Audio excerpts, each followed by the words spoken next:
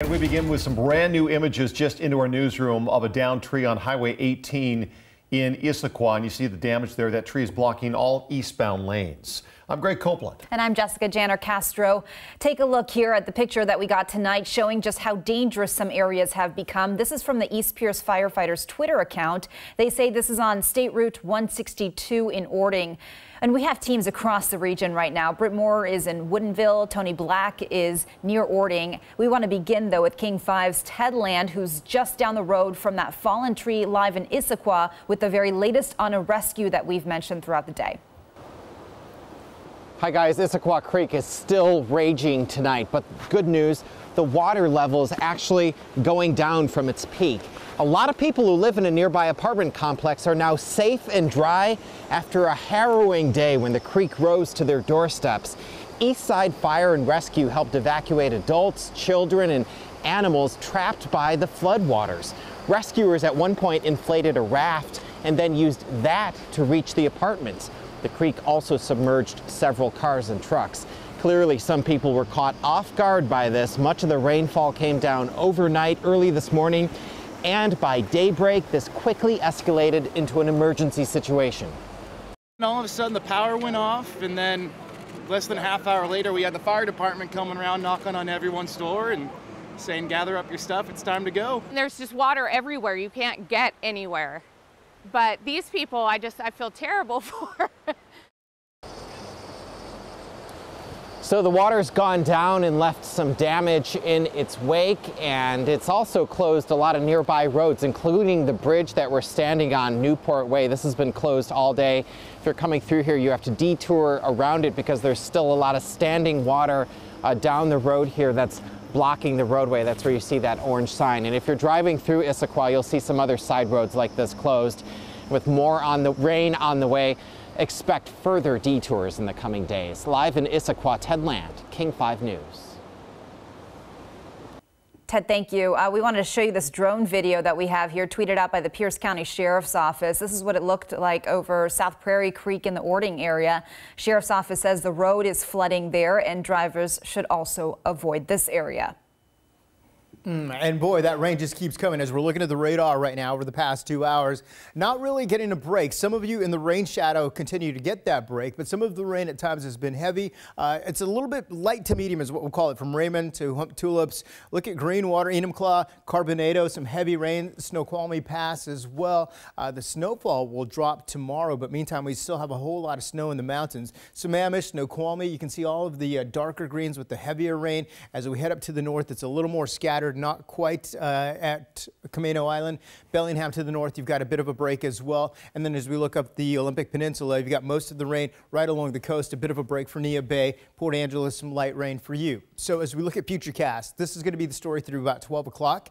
Where the southwest corner of the state will get some heavy rain. Everyone else some moderate downpours and then some pretty heavy rain right along the foothills. 7 o'clock tomorrow, this does turn to scattered showers, and it looks like we have another line of heavy rain moving through during the afternoon. Now, King 5's Tony Black joins us live along the Carbon River in Pierce County near Ordon. Hey there, Tony. Hey there, yeah, we're here right on the Carbon River, right near there, Pierce County. I want to show you there's a road closed sign here behind me. Actually, just a moment ago, a driver came down this road. You can see it's completely pitch black down there. It took him about 2 or 3 minutes to actually make his way around. I'm assuming because there is water all over the roadway. This area is closed here. There's a road just over to my left there that is also closed and has a lot of water on the road. We've seen several cars kind of coming up here and having to turn around. This is just a piece of what has been a rather hectic day for a lot of areas around Pierce County as they deal with all of this flooding.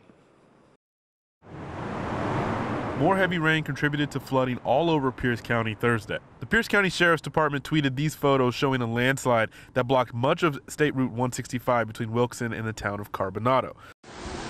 Nicole sent us this video of Wilkinson Creek looking like anything but. And look at this drone video, also from the Pierce County Sheriff's Department, that shows the flood from South Prairie Creek in Ording. And just near Sumner on Houston Road, a portion of that road had to be closed as water from the Puyallup River crept over.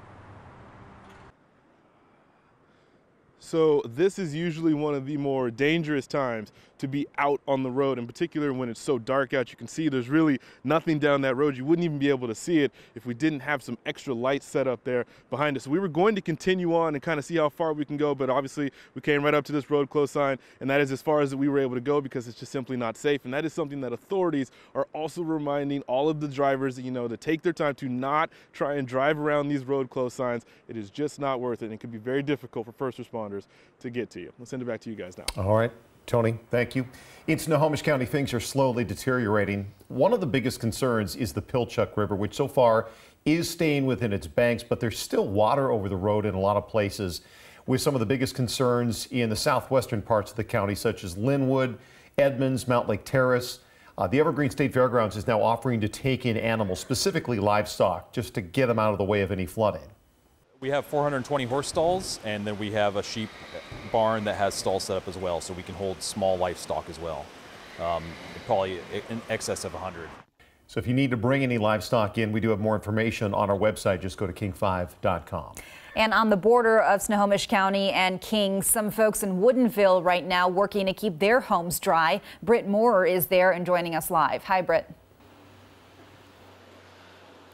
Yeah, the rain really hasn't let up here at all here in Woodinville, and that's a problem for at least 2 homeowners who live on both sides of a culvert off of Little Bear Creek. They say the culvert is just simply too small and can't handle all of this rain, and it's really causing some major issues. This is one that comes down here, and it joins with Little Bear. And this is my patio. Diana Galante has lived on this property for 35 years. So the water was up to here, right along there. You can kind of see the edge of it. She says a culvert along Little Bear Creek is causing a mess. And it's only 10 feet wide, and so the water can't get through it. Only so much water can go through the culvert, and the rest of the water goes off to the sides and backs up and does this. This is her driveway, but it looks like a river. Get out my shovel every time it rains really, really hard. Something she's using more often these days. Maybe 5 times over the past 35 years, but 2 times so far this winter. Because of all of our rain. When the rain just doesn't seem to let up, she gets the worst of it. The culvert actually makes the water back up on her side of the street. Galante's neighbor, Rosa Maria Macias. So it's a bit more metered on our side, which is great for us and terrible for her. As for a solution, Galante says, we have all kinds of ideas. Most of them are pretty expensive. In the meantime, the awareness that some of us who live close in or even in the city along these nice little creeks can have this happen to them. And so my heart goes out.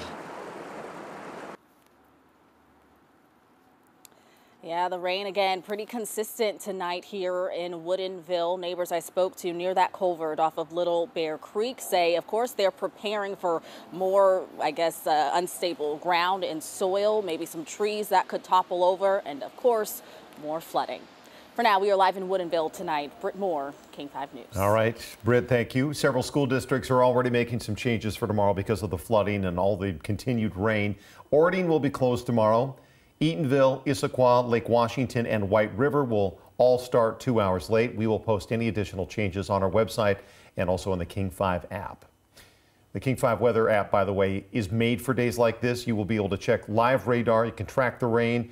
Quick and easy to download right to your smartphone. All you have to do is text the word app to 206-448-4545, and we will send you a link.